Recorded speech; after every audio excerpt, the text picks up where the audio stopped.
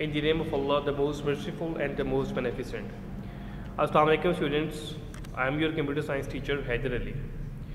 Students, today's our topic is office automation. Here you can have a look towards the front page of your computer science book grade 9, Federal Textbook Board Islamabad.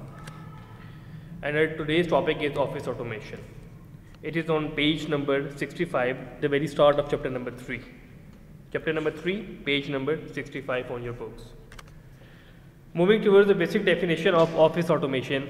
Office automation refers to collective hardware, software and processes that enable automation of the information processing and communication tasks in an organization. And what does office automation involves? It involves using computer and software to store, process and communicate most routine tasks. So if you are basically automating something, if you are automating the tasks, this is what you call office automation. And office automation is basically comprised of hardware, software and processes. Moving towards the software that we are using to automate the things are MS Office. The commonly used office automation software is Microsoft Office, and I hope that you have heard about Microsoft Office multiple times. Microsoft Office basically have multiple components in which some of them are MS Word, MS PowerPoint, MS Excel, MS Access and MS Outlook. MS Office is basically Microsoft Office and MS Word is basically Microsoft Word, Microsoft PowerPoint, Microsoft Excel, Microsoft Access and Microsoft Outlook. Let's have a quick review about all the components. What is MS Word, or what is the purpose of MS Word? Students, if you are supposed to create some document in which you have to insert text as well as pictures, at that time which component you will be using is basically MS Word. Students, now if you are supposed to make a presentation or if you have to give some demo or presentation in front of somebody, at that time you have to make your presentation. And the component in which you will make your presentation will be your PowerPoint. So the component that you will be using for the presentation is your MS PowerPoint. If we talk about MS Excel, Excel is used for the purpose of calculation. And if we talk about example of MS Excel, then if you are supposed to compile the result of grade 8 students, at that time which component you will be using?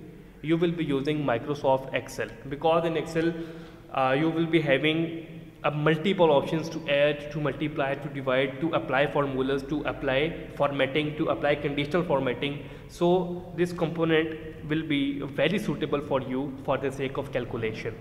Similarly, if we talk about MS Access is basically a database where you can make databases of multiple objects where you can keep the record. Now if we talk about some example, in Air Foundation school system, if you are supposed to make a database of students, at that time you will be using Microsoft Access. Let's suppose I have prepared a document, I have prepared a presentation, I have some Excel sheet and I have some database file, and I have to share these files with anybody. At that time I will be using Microsoft Outlook. So Outlook is basically used to communicate with somebody. In Outlook you can receive the emails as well as you can send the emails. So Microsoft Outlook is basically an email box where you can send and receive the emails. In short, we can communicate by using Microsoft Outlook. If we talk about the introduction, Microsoft Office has been introduced by Bill Gates, and he first announced Microsoft Office on 1st of August 1988. And what is the latest version of Microsoft Office? The latest version of Microsoft Office is 2016, that is released on 22nd September 2015. So once again, if we repeat, when the Microsoft Office announced, Bill Gates first announced Microsoft Office on 1st of August 1988, and the latest version of Microsoft Office is MS Office 2016, that is released on 22nd of September 2015. So this was the whole lecture regarding office automation. I have one slide above and I'm going to show you that slide again. Here, the basics of office automation. Student, I have a slide in which it's written the basics of office automation, the basics of office automation are information storage, data management and data exchange. Now I am going to ask you some questions and you have to answer. This will be your homework as well. Students, if we talk about information storage, let's take an example. If you are supposed to insert some text or some pictures, at that time which component you will be using to store the data. Similarly, now moving to the second scenario, if you are supposed to share some file, at that time which component you will be using to exchange your data or to share your file. At that time which component of office you will be using.